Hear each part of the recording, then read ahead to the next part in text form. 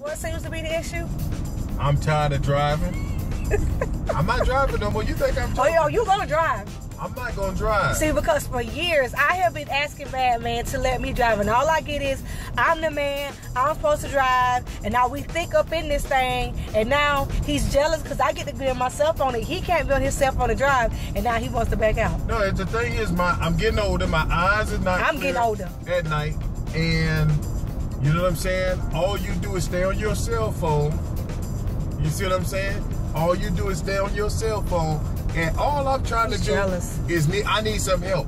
I need my helpmeet to help me drive. I help him when he eats every night. I help him when I wash clothes. I help him. Oh, let's not even talk about. I'm not driving no more. Well, you won't go nowhere. This is the last time I'm gonna drive.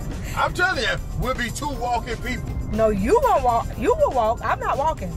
Well, then how you gonna get around? Trust me, I'm gonna get around. Okay. I got my own set of keys. Okay. But this is driving Miss Daisy. And I'm gonna jump on the back of the truck and ride with you. I don't care. So I'm just saying. Because I'm tired of driving. So that need to be a question today too.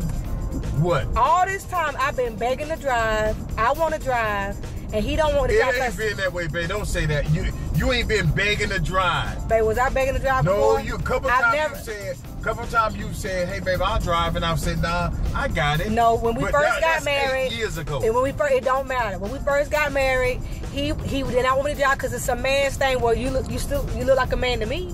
You still look like a man to me. I'm just saying, I'm tired of driving. Oh, well. See, man, let me just say this. That's what y'all get for these ego and this pride and these rules that y'all make up for manhood's sake.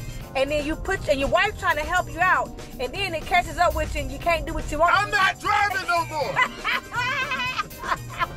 And now you're stuck driving.